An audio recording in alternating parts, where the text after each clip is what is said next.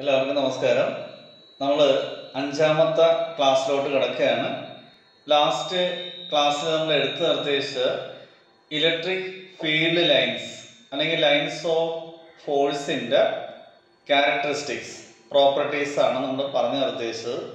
ഇനി നമുക്ക് അടുത്ത ടോപ്പിക്ക് നമുക്ക് ഡിസ്കഷൻ നടത്തേണ്ടത് ഒരു പോയിന്റ് ചാർജ് വെച്ചിരുന്നു കഴിഞ്ഞാൽ അതിന് ചുറ്റും ഉള്ള ഇലക്ട്രിക് ലൈൻസ് നമുക്ക് എങ്ങനെ വരക്കാം. ഒരു ഡൈപോൾ വെച്ചിരുന്നു കഴിഞ്ഞാൽ അതിന് ചുറ്റുമുള്ള ഇലക്ട്രിക് ഫീൽഡ് എങ്ങനെ നമുക്ക് വരക്കാം. രണ്ട് ലൈക്ക് ചാർജസ് വെച്ചിരുന്നു കഴിഞ്ഞാൽ അതിന് ചുറ്റുമുള്ള ഇലക്ട്രിക് ഫീൽഡ് എങ്ങനെ നമുക്ക് വരക്കാം. അപ്പോൾ അത് പിക്ടോറിക്കലായിട്ട് നമുക്ക് ഡിസ്കഷൻ നടത്തി പോകാം. അപ്പോൾ ആദ്യം നമ്മൾ പറയാൻ പോണത് Q ഗ്രേറ്റർ ദാൻ 0. ബോർഡിൽ നമ്മൾ കാണിച്ചിട്ടുണ്ട്. Q greater than 0 means positive charge. ഇപ്പോൾ പോസിറ്റീവ് ചാർജ് ഒരു പൊസിഷനിൽ വെച്ചിരിക്കുകയാണ്. അതിൻ്റെ അടുത്ത് നമ്മളൊരു യൂണിറ്റ് പോസിറ്റീവ് ചാർജ് കൊണ്ട് വെച്ചിരുന്നു കഴിഞ്ഞാൽ അത് ഈ പോസിറ്റീവ് ചാർജിൽ നിന്ന് അകന്നേ പോകത്തുള്ളൂ. അപ്പോൾ ഇവിടെയാണ് കൊണ്ട് വെച്ചെങ്കിൽ നമുക്ക് ആ ലൈൻ ഇങ്ങനെ വരക്കാം. ഇവിടെയാണ് കൊണ്ട് വെച്ചെങ്കിൽ ആ ലൈൻ ഇങ്ങനെ വരക്കാം. ഇവിടെയാണെങ്കിൽ ഇങ്ങോട്ട് വരക്കാം. അപ്പോൾ അങ്ങനെ നമ്മൾ വരക്കാന്നുണ്ടെങ്കിൽ നമുക്കൊരു സ്പെരിക്കൽ സിമെട്രിക്കൽ ഷേപ്പ് നമുക്ക് കിട്ടും. ഇനി ഒരു negative charge Q less than 0 means negative charge. Negative charge ആണെങ്കിൽ യൂണിറ്റ് പോസിറ്റീവ് ചാർജ് ആ നെഗറ്റീവ് ചാർജിന്റെ അടുത്തേക്ക് മൂവ് ചെയ്യത്തുള്ളൂ. അപ്പോൾ ആ ലൈൻസ് നമ്മൾ ആരോ ഹെഡ് ആ നെഗറ്റീവ് ചാർജിലോട്ട് കൊടുക്കണം. അപ്പോൾ ഇവിടെ representation of electric field in terms of field vectors. The size of the arrow represent the strength of the electric field. അപ്പം അത് ഇച്ചിരൂടെ സിംപ്ലിഫൈ ആയിട്ട് കാണിച്ചിരിക്കുന്നതാണ് താഴെ കാണിച്ചിരിക്കുന്ന രണ്ട് പിക്ചേഴ്സ്. ഒന്ന് പോസിറ്റീവ് ചാർജ് മൂലമുള്ള ഇലക്ട്രിക് ഫീൽഡ് ലൈൻസും മറ്റൊന്ന് നെഗറ്റീവ് ചാർജ് മൂലമുള്ള electric field lines.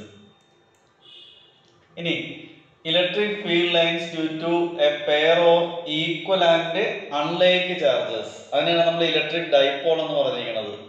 Two equal and opposite charges constitute an electric dipole. അപ്പോൾ അതിൽ രണ്ട് പോയിന്റ്, ഒന്ന് പോസിറ്റീവ് ചാർജ് എടുക്കുക, ഒന്ന് നെഗറ്റീവ് ചാർജ് എടുക്കുക. ഇതിനിടയ്ക്ക് നമ്മളൊരു യൂണിറ്റ് പോസിറ്റീവ് ടെസ്റ്റ് ചാർജിന് വെച്ചിരുന്നു കഴിഞ്ഞാൽ അത് പോസിറ്റീവ് ചാർജിൽ നിന്ന് അകന്നു പോകും, നെഗറ്റീവ് ചാർജിന് അടുത്തേക്ക് പോകും. അപ്പോൾ അതെങ്ങനെ വരക്കാൻ നോക്കുക. പോസിറ്റീവ് ചാർജിൽ നിന്ന് എമിനേറ്റ് ചെയ്ത് നെഗറ്റീവ് ചാർജിൽ ടെർമിനേറ്റ് ചെയ്തു. അതാണ് ഈ പിക്ടോറിക്കലായിട്ട് കാണിച്ചിരിക്കുന്നത്. ഇനി ഏതെങ്കിലും ഒരു പോയിന്റിലുള്ള ഇലക്ട്രിക് ഫീൽഡിന്റെ ഡയറക്ഷൻ കാണാനായിട്ട് അവിടെ ഒരു ടാൻജന്റ് വരച്ചാൽ മതി. സ്പെരിക്കൽ ഓവൽ ഷേപ്പ് ആയിരിക്കും. നമ്മൾ നേരത്തെ ഒരു പോയിന്റ് ചാർജ് വെച്ച് വരയ്ക്കുകയാണെങ്കിൽ അത് സ്പെരിക്കൽ സിമെട്രിക് ഷേപ്പ് ആയിരിക്കും കിട്ടുന്നത്. ഇവിടെ ഒരു ഓവൽ ഷേപ്പാണ് കിട്ടുന്നത്. ഇനി രണ്ട് ലൈക്ക് ചാർജസ് ആണെങ്കിൽ അതെങ്ങനെ വരും നോക്കാം. രണ്ടും പോസിറ്റീവ് ചാർജ്. ഒരു പോസിറ്റീവ് ചാർജിനടുത്ത് നമ്മളൊരു ടെസ്റ്റ് ചാർജ് കൊണ്ട് വെച്ചിരുന്നു കഴിഞ്ഞാൽ അത് റിപ്പൽ ചെയ്യും, അകന്നു പോകും. അകന്നു പോയത് രണ്ടാമത്തെ പോസിറ്റീവ് ചാർജിനടുത്തേക്കാണ് വരുന്നതെങ്കിൽ അതും അതിനെ റിപ്പൽ ചെയ്യും. റിപ്പൽ ചെയ്യുമ്പോൾ ആ ലൈൻസ് പോകുന്ന രീതി ശ്രദ്ധിച്ച് മനസ്സിലാക്കുക. ഇതിനെ നമ്മൾ ലാറ്ററൽ പ്രഷർ എന്ന് പറയും. അല്ലെങ്കിൽ ഇവിടെ നമുക്ക് പറയാം ഈ ലൈനിന്റെ നീളം കുറഞ്ഞു വരും due to attraction between positive charge and negative charge. ഇവിടെ എക്സെപ്റ്റ് ലാറ്ററൽ പ്രഷർ. അവിടെ ഓവൽ ഷേപ്പാണ്. Represent lateral pressure due to repulsion between like charges. ഇനി electric lines of force due to uniform electric field. Uniform electric field പറയുമ്പോൾ അതിൻ്റെ മാഗ്നിറ്റ്യൂഡും ഡയറക്ഷനും ഒരുപോലെ ആയിരിക്കണം എല്ലായിടത്തും. അങ്ങനെയാണെങ്കിലേ നമ്മൾ യൂണിഫോം ഇലക്ട്രിക് ഫീൽഡ് എന്ന് പറയാൻ പറ്റത്തുള്ളൂ. എന്തൊക്കെ സെയിം ആയിരിക്കണം? മാഗ്നിറ്റ്യൂഡും ഡയറക്ഷനും എല്ലാ പോയിന്റിലും സെയിം ആയിരിക്കണം. അപ്പോൾ ഒരു പോസിറ്റീവ് പ്ലേറ്റ് കാണിക്കുക, മറ്റൊന്ന് നെഗറ്റീവ് പ്ലേറ്റ് കാണിക്കുക. അതിനിടയ്ക്ക് ഈക്വലി സ്പേസ്ഡ് ആ ലൈൻസിൻ്റെ വിഡ്ത്ത് ശ്രദ്ധിക്കുക, അത് സെയിം ആയിരിക്കണം. ഈക്വലി സ്പേസ്ഡ് ആയിട്ട് കാണിക്കുക. ഇനി നമ്മൾ കഴിഞ്ഞ ക്ലാസ്സിൽ പറഞ്ഞ കാര്യങ്ങൾ ഒന്നുകൂടെ ഇവിടെ ആവർത്തിക്കുകയാണ്. പ്രോപ്പർട്ടീസ്. ഇപ്പൊ electric lines of force R imaginary line. നമുക്ക് കണ്ണുകൊണ്ട് കാണാനൊന്നും പറ്റത്തില്ല. ഒരു പോസിറ്റീവ് ചാർജ് ഉണ്ടെങ്കിൽ അതിന് ചുറ്റും ഇമാജിനറി ആയിട്ടുള്ള ഇലക്ട്രിക് ഫീൽഡ് ലൈൻസ് ഉണ്ടാവും. Unit positive charge placed in the electric field tends to follow A path along the field line if it is free to do so. കഴിഞ്ഞ ക്ലാസ്സിൽ നമ്മൾ ഒന്നുകൂടെ പറഞ്ഞാണ്, ഒന്നുകൂടെ ഇവിടെ റിപ്പീറ്റ് ചെയ്യാണ്. അതിവിടെ കാണിച്ചിട്ടുണ്ട്. ഇവിടുന്ന് ഇങ്ങോട്ട് പോസിറ്റീവ് ചാർജ് മൂവ് ചെയ്യണം. Electric lines of force എമിനേറ്റ് from A positive charge. Positive ചാർജിൽ നിന്നാണ് ഒറിജിനേറ്റ് ചെയ്യുന്നത്. And terminate on A negative charge. ഇനി നാലാമത്തെ പ്രോപ്പർട്ടി നോക്കാം. The tangent. ഏത് പോയിന്റ് നമ്മൾ ടാൻജന്റ് വരച്ചാലും നമുക്ക് എന്ത് തരുമെന്ന് പറഞ്ഞ direction of the electric field at that point. അഞ്ചാമത്തെ property can never cross each other. രണ്ട് ഇലക്ട്രിക് ലൈൻസ് ഒരിക്കലും ഇന്റർസെക്ട് ചെയ്യത്തില്ല, cross each other. If they do so, അങ്ങനെ ചെയ്യണമെങ്കിൽ എന്താ സംഭവിക്കുക? At the point of intersection there will be two tangent.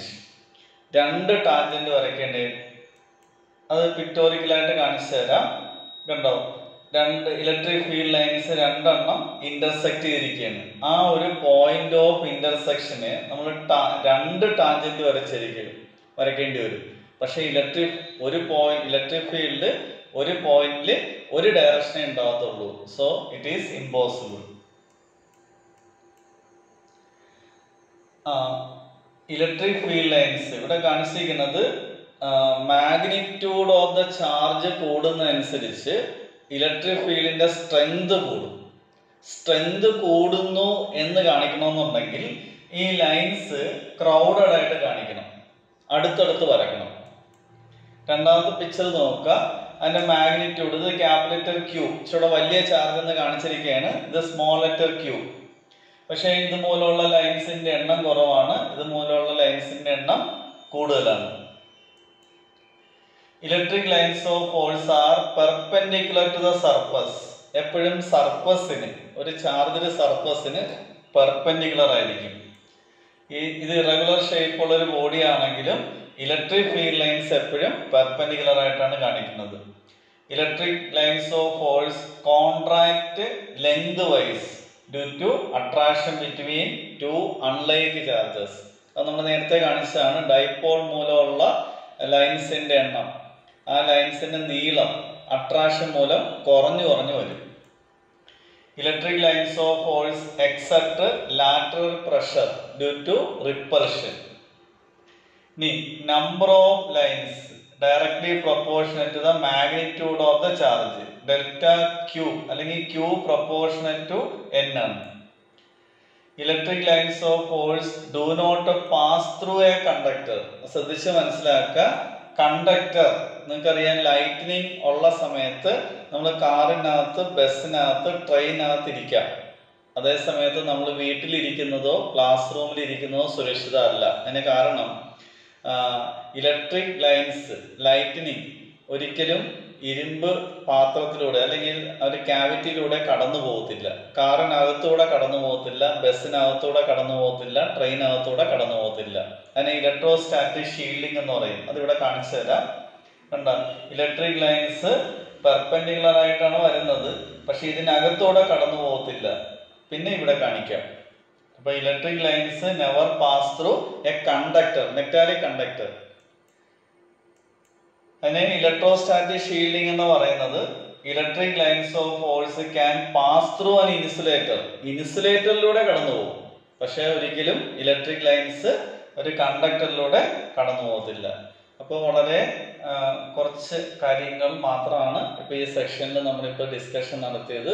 അത് നിങ്ങൾക്ക് പഠിക്കാൻ ഈസിനെസ്സിന് വേണ്ടിയിട്ടാണ്. അപ്പോൾ നല്ലോണം നിങ്ങളൊന്ന് എഴുതി പ്രാക്ടീസ് ചെയ്ത് പോവുക. ആ ലൈൻസൊക്കെ നിങ്ങൾ വരച്ച് പോവുക. അപ്പോൾ നമുക്ക് അടുത്ത സെക്ഷനിൽ വീണ്ടും കാണാം. Thank you very much.